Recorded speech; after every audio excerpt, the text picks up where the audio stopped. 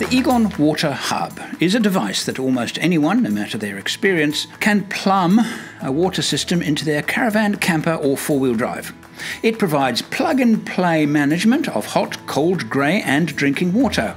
It's designed to minimise water usage and to minimise the time and expertise needed to install such a water system. This then is the very first prototype EGON WATER-HUB.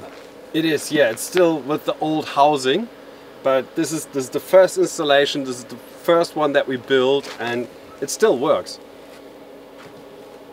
Doesn't look great, not half as good as the one that we've built now, but it still works. It's still got different fittings in it and everything. Maybe we should tell them what it is, what the idea was. We've had these water systems built into vehicles, and they were relatively complicated. They had solenoids for every pump actuation, and they worked, but they were quite prone to failure. They were hard to install, and you came to me and said, let's make this into something that fits in a box that we can sell. And then instead of using all these electric solenoids, I thought of a way to actually just do it with mechanical check valves, actually just one. What stood out for me on that system, even though it was pumps here and cables there and all over the place, was the fact that when the water came out, it was always the perfect temperature as it came out. I didn't waste any water at all. And the second part was that I could use a separate pipe to collect water from a grey water source, and it would go and it would pump through the shower, but it wouldn't contaminate my main clean water in the car. But because it was so complex, that's when I went to you and said, you know, all this, we should try and compress it into one product. When we had the concept for it, we went, all right, let's see how it goes, and there it is. That was the first incarnation of our idea. Yes, it is. Very bulky still. So and then we did. We compressed it a lot. One of the tricks is that we've got automatic water mixing valve. So you adjust the temperature. Where do you adjust it on that? In here. Okay, we've sorted that. Yeah, that got a lot better because you know, you had to do it in the box first. Because first we thought this would be great to be installed outside of a vehicle as well, so everything was waterproof. You could have installed it on the back of a canopy, but then we found nobody actually does that. It's not necessary to have a housing that is waterproof. So then we came up with our own housing in the now actual version of the WATER-HUB. It's also a lot easier because here you have to adjust the water temperature inside. On the new one you can actually adjust it on the outside, which I think is a much better idea than that. But the basic concept is still exactly the same. And that there is the first prototype of the production version, and we tested it on the canning stock route. There's my shower. So I turn it on for green, and there you go, hot water. Almost all it has to do is expel the water in there, and the short pipe from the hot water to the actual hub itself. Once that hot water, it's perfect. So water wastage, and that was one of the challenges in the design, was that how can we make this, because it's for overland vehicles and for caravans, where you don't have lots and lots of water that you can just waste waiting for it to get to temperature. So the key to success to us was all of these things combined with that water temperature control valve, which makes the system as good as it is. And I'm now going to show you the actual production version. Okay, this is the full range because we like to show off. Yes, the EGON full range. These are the parts for the WATER-HUB. You can get the electric kit for it separately, because some people like to install this with the switches being in the dash, so you don't have to use the switches in here. Then you've got the full hose kit and the unit itself with the manual that Andrew has made, and the unit. I'm really proud of this unit because I think it looks extremely cool. It was your idea to do the cut. I did everything else and he just did the cutout. Yeah, that's all I did. It's actually what John did, but we're not going to mention that. Oh, heavens, don't. All right, well, let's show these nice people what we actually created here. On the water hub, we have got a hot water output and a hot water input. This is where you connect the water heater to it. So pressurized water comes out, runs through the water heater, back in, and then you got the hot water in here. This is where you put your external input. That is the external pickup hose, and this is where you connect your tank, right on the side here. On the other side, we have got the mixing valve. It is an automatic mixing valve, so if you have got 70-degree hot water in your hot water system, you set this to 38, it automatically mixes the right amount of hot and cold, so you get 38 degrees. Once the temperature in the water heater drops a little bit, it mixes more hot with less cold, and it keeps the temperature steady. Then you've got the two outlets here. So you've got your tap water, your drinking water outlet, which will only ever let fresh tank water come through. Even the pumps on the inside, there's two different pumps, and one section is only for fresh water, which always comes out of the tap. And then there's the shower outlet that uses external water source and tank water source. This is considered dirty water and not for drinking. And then you have got your two switch holes here. So if you buy the electric kit with it, this is where the two switches go for the tank pump and for the external pickup pump. To mount it, on the back we've got mounting holes that are accessible from the inside, so it makes it quite easy to mount this on a flat surface.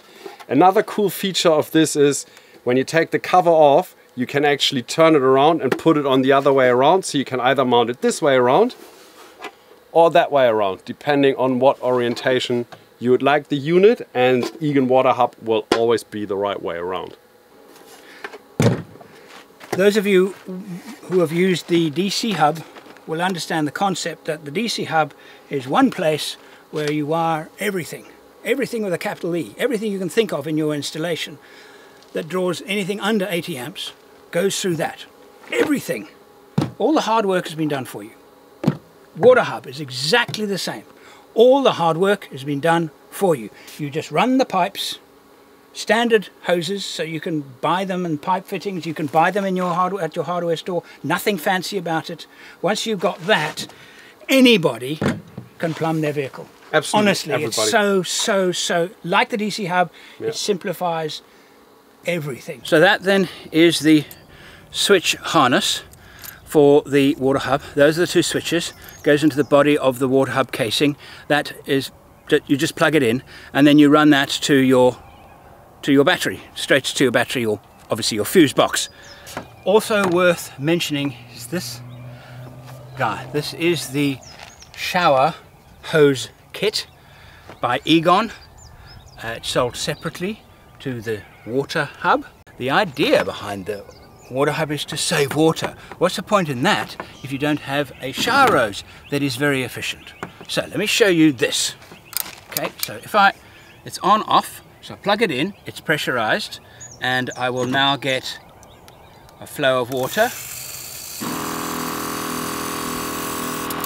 High, and I can close it off, or I can change that to a very, very efficient shower spray, all the way over to that. And if that isn't good enough, I can pull that off and use that for cleaning duties. Let's see, the car's dirty.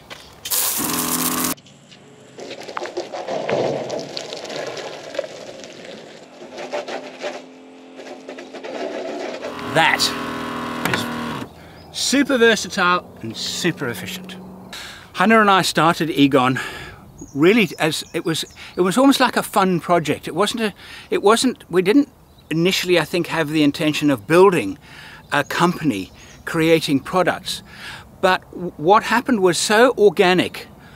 We were both building vehicles. I was building vehicles for clients using subcontractors. And I could see where so many hours were being spent, I thought unnecessarily.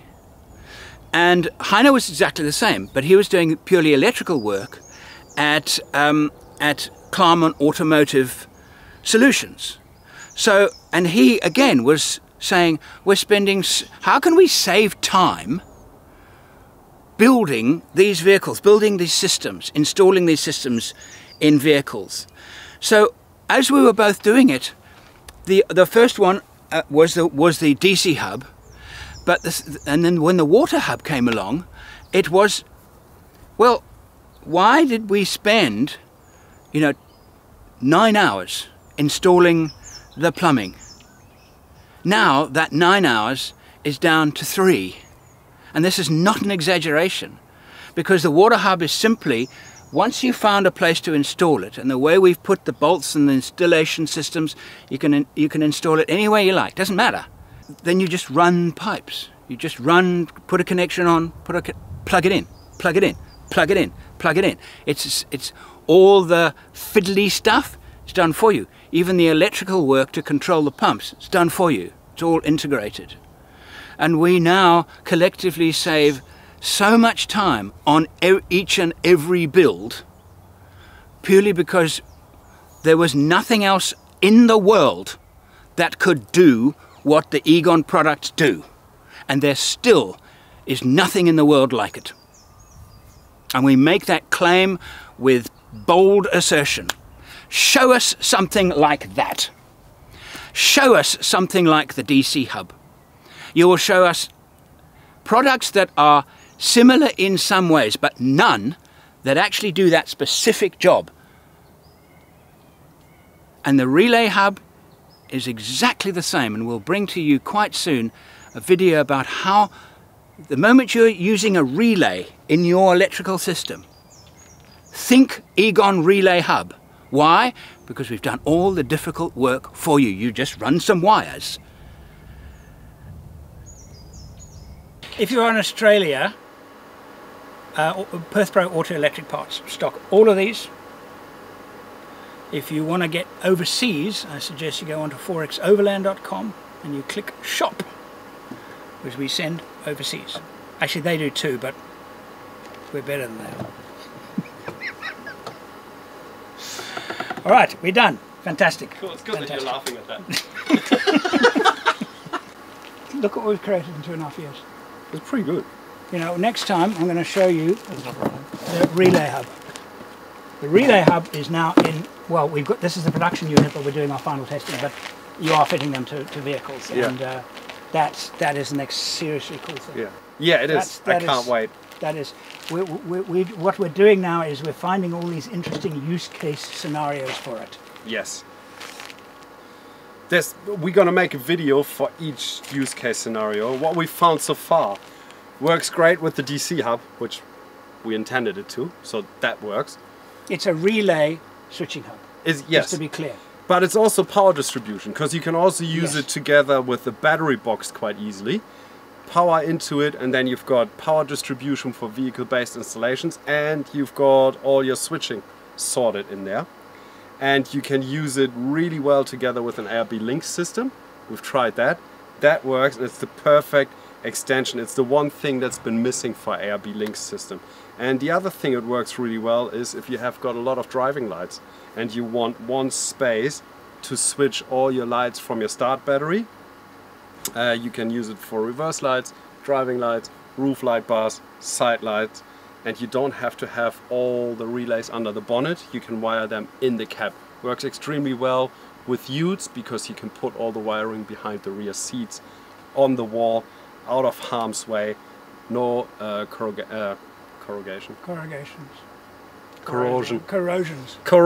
problems. Thank you. That was the language word. Problems, you mean? Yes. We'll do a video on that, and we'll actually put together a whole lot of use case scenarios, because I think that's going to be the best way to actually show what that can do. Yes, absolutely. Because on its own it can be a little bit, what does it do exactly? And if we show it, it's like, Yeah. These are easy to show, that's less easy to show. Yes. But once you install it and once you've used it, you realize, wow, that simplifies things a lot. It simplifies things massively. Because everybody knows what it looks like who's done it before. If you put 5 relays somewhere and you see all the wiring underneath it, as soon as you're done, nobody understands what's happening anymore. No, absolutely. See you next time. We've got 3 travel buddies going. We have 3 vehicles, 3 travel buddies, and they're all, we've got a lasagna. Yours is empty now because we ate the pies. We ate the pies and yours already. has got burgers in it. Yeah. But we've only got 2 beers amongst us. And Cam has got more drinks. Have you? I've got rum and coke. That will do. Me too. We got ice as well. It's just done. Alright, I'll pack the precious items away. Are you going to just pop it into the white car over there?